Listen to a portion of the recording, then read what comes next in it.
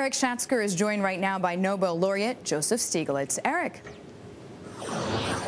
Well, you couldn't ask for a better guest to talk about the president's proposals and his State of the Union address. Joe Stiglitz, great to have you here at the World Economic Forum in Davos. Joe, you were traveling yesterday. You've only been catching up bit by bit on what the president had to say in his address. From what you've heard thus far, what do you think? Well, I think the focus on jobs is welcome, needed, a little late.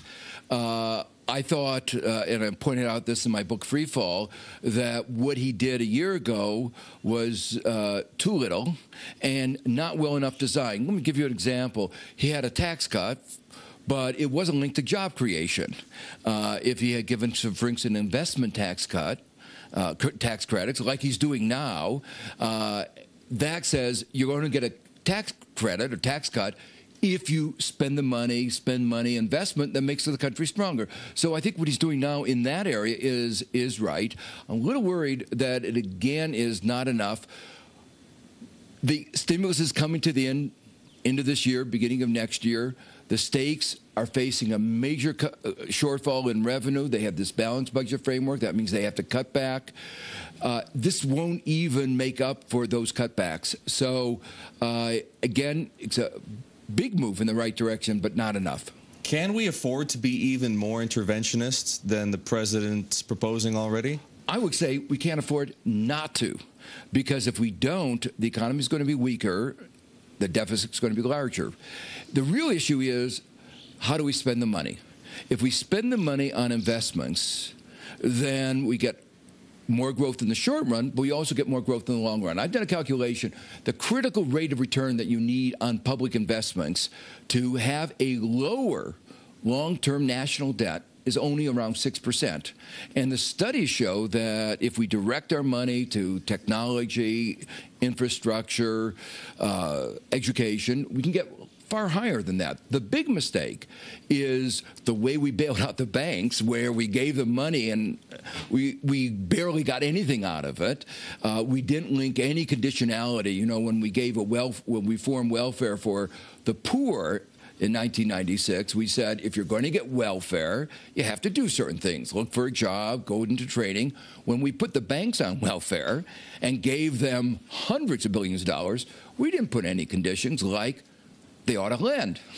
Now, speaking of that, Steve Schwarzman, the CEO of the Blackstone Group, was here with me earlier today, and I have to tell you, Joe, he sounds downright scared.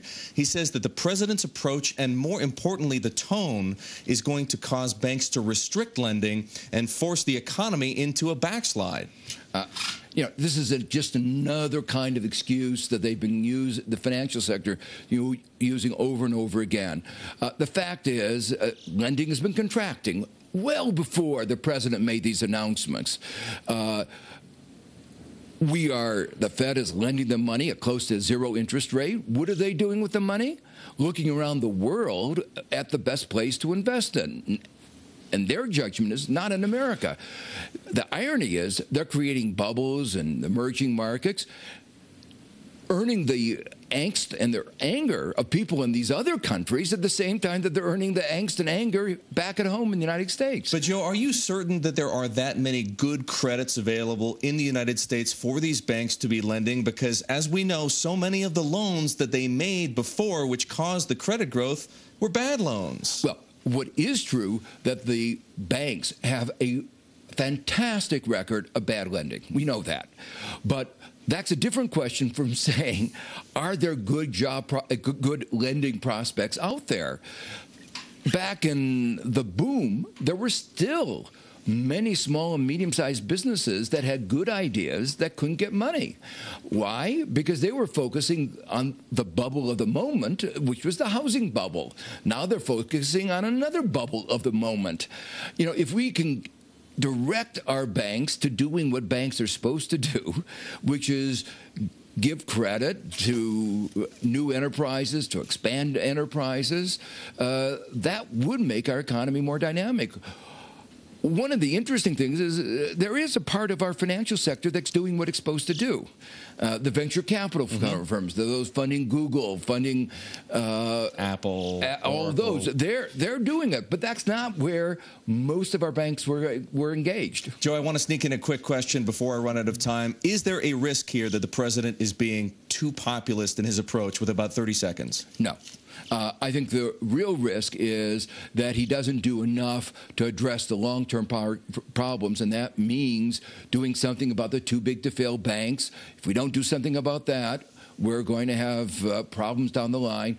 Proprietary trading, the kinds of things that Volcker warned about a long time ago, those are problems that have come home to roost.